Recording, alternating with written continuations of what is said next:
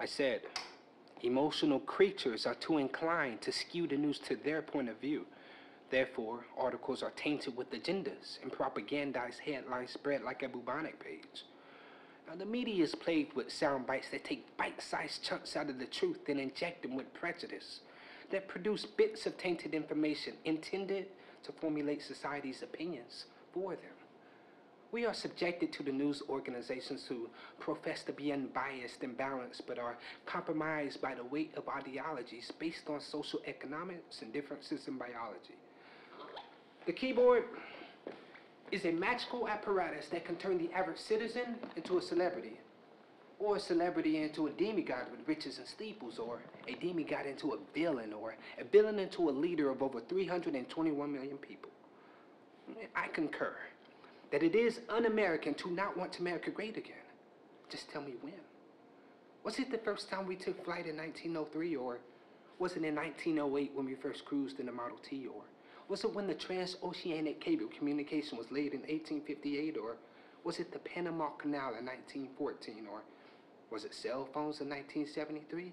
Was it the moon landing in 1969, or was it when the internet connected us via cyber lines? Because surely, you aren't referring to when Native Americans were wiped out or displaced, or when Africans were enslaved and subjugated, or when women suffered for suffrage, or when hatred and discrimination were openly tolerated. Surely you aren't referring to those days. The steps. To get to memory lane, we must climb on nostalgia, step on the joyful, as well as the tumultuous points of history. It's a good thing I'm wearing my boots. My beautiful boots are shades of ebony, somewhat scuffed from tussling with ruffians and roughnecks in Tulsa. The soles of my boots are worn to the soles from centuries of treading through travesties and bearing the burdens of the totem loads of the limitations of the human being's threshold for agony.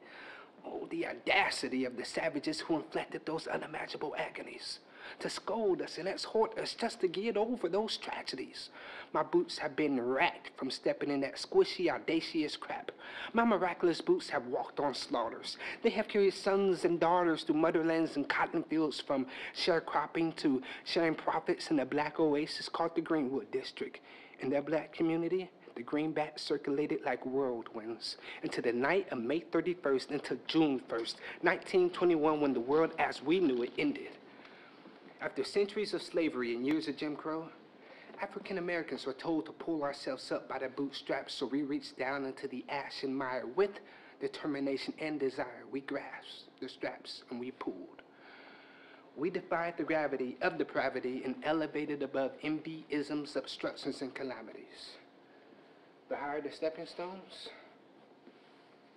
the higher we stepped. And we kept stepping.